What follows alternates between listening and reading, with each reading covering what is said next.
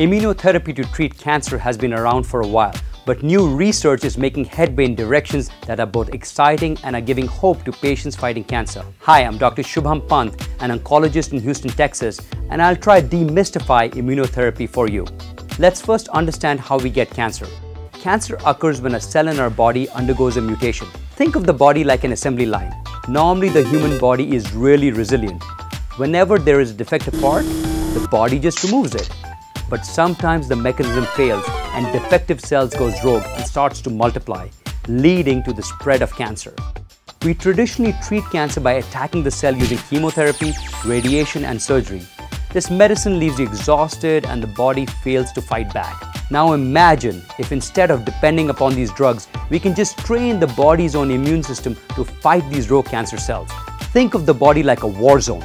Cancer cells are the enemy and your immune system is defending the borders. One of the main defenses against cancer are special cells called the T cells. They are like the soldiers in our body who strategize, multiply, and attack. But here's the catch. Tumors are smart. They turn on a safety switch to prevent T cells from attacking them. This safety switch is called a checkpoint. Now enter these new class of drugs called the checkpoint inhibitors, the newest kids on the block. These drugs remove the brakes on the immune system so that the T cells can go and destroy the enemy.